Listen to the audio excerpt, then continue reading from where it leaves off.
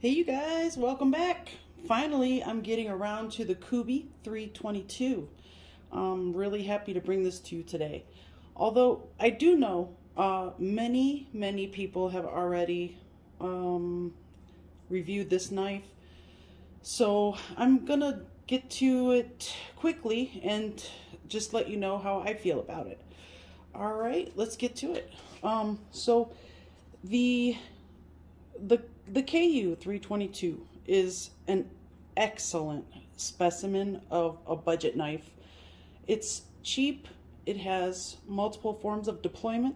It comes in various color combinations. I chose this one because I really just love the Jade G10 along with black hardware and black blade. And this black coating has actually held up very well.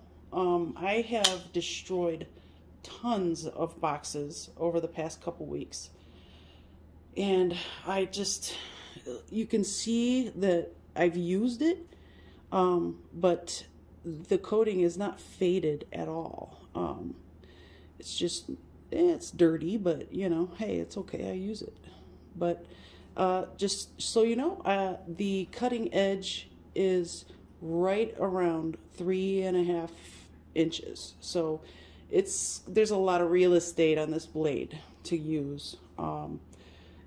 The total edge, the total blade length is just under 4 inches, I believe, or maybe like 3 3/4 of an inch, but the actual cutting edge is 3.5-ish.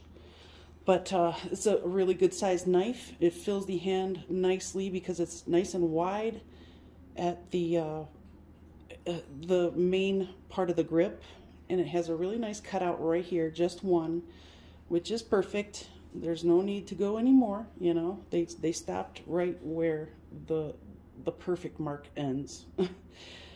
It has a little choil.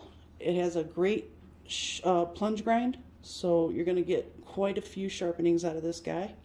It has a really nice bit of jimping right here on the back on the thumb ramp, but it's honestly, even if it didn't have any jimping there at all, it would still be perfect because of the way the ramp is shaped. It leans back on your thumb perfectly, so it's just the way they shaped it, the blade shape, it's just phenomenal. I can't use that word enough this year. Let's see. It's got a deep carry pocket clip. It's a little on the slender side, but I haven't had any problem getting it in and out of my pocket at all. There's a lot of skeletonization on the inside because this is a large knife. So, I mean, we're talking a full-size knife here. So it makes sense that they would want to skeletonize the stainless steel liners because this thing weighs like 4.8 ounces. So I can only imagine how much it would weigh if they did not do the skeletonization. It has the thumb hole, or the hole, and the fuller for finger flicking deployment, which is nice. It's very nice. It has a great detent for that. It also has a flipper flipper tab for deployment, which I think personally the hole works better for deployment. I believe this detent is tuned in way better for the finger hole deployment than it is for the tab, the flipper tab. Having a real bad problem trying to think of the word flipper tab words. It's a really great drop point shaped blade. The fuller, not only with the hole, not only provides another way of opening, but it also provides a really nice aesthetic, and I just love the way this looks. I like to mention cohesion when people make designs or when they design their knives. If it's cohesive and it's easy on the eyes, this thing is cohesive in every aspect of the word.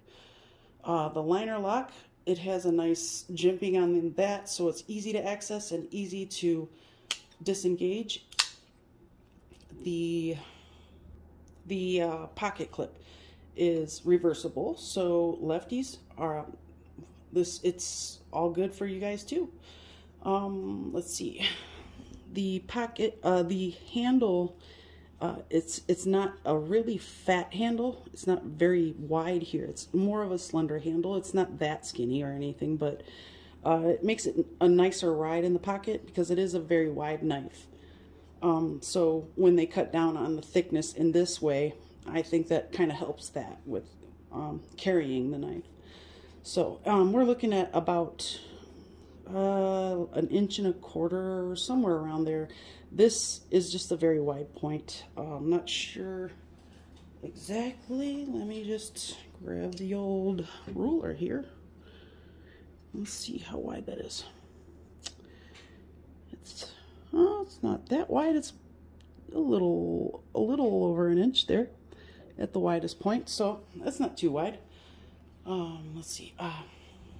This color combination, I don't know. It rocks. I love it. I love it a lot. There's this other one. I can't think of it. I think it's the 901, I want to say. It comes in red and black. I want to get that one too. I have this feeling that Kubey, since Kubey's been really rocking it out, they're just destroying the market with budget knives. They're a force to be reckoned with. Okay, I'm gonna do an end of the year competition with budget knives, and Kubey will definitely have a couple in that for obvious reasons. So this year the models that I have are just these two, but just watching reviews and seeing what they have on the market and what they look like, how they perform as far as what other people are saying, I just think that they have, I don't know, like I said, they're definitely a force. And when it comes to budget knives, these guys have really, really killed it, especially with their new models. I can tell you, I have an older model of the Darkness that made me so unhappy that I almost threw it away. I just got so angry that I ordered a newer model and blah, blah, blah. They sent me an old model to clear the shelves, I guess. I don't know. But it wasn't Kubey that did it. It was a private seller. I shouldn't say dealer because it's not a knife dealer at all. Because I don't think a knife dealer that we know of would do that. So anyway, I have the 322, the 122. The only two that I have that they have made this year. These two so far are going to be in it at the end of the year. And I'm not sure. I think I have two other Kubeys coming. I'm not sure about that, but these will definitely be in it. As well as quite a few, or probably at least 2 or 3 Kaisers, and then there's going to be Concept in there. There's going to be a lot of players in the game, we'll say.